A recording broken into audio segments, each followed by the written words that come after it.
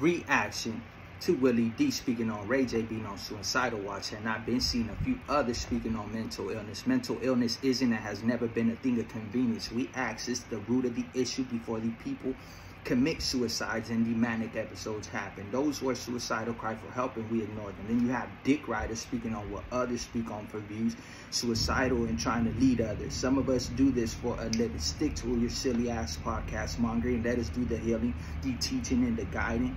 All you do is have been misleading the people, and they wonder why the shit continues to go downhill for them. You deserve all that's coming to you. Actions, reactions, pay your dues. No one pushes us off the cliff. Mr. Willie D, get the fuck out of here with that lame ass statement. They throw themselves off the cliffs. We don't blame others when they're the problem, and we can't control others. Subscribe. You need enlightenment, accountability, and healing.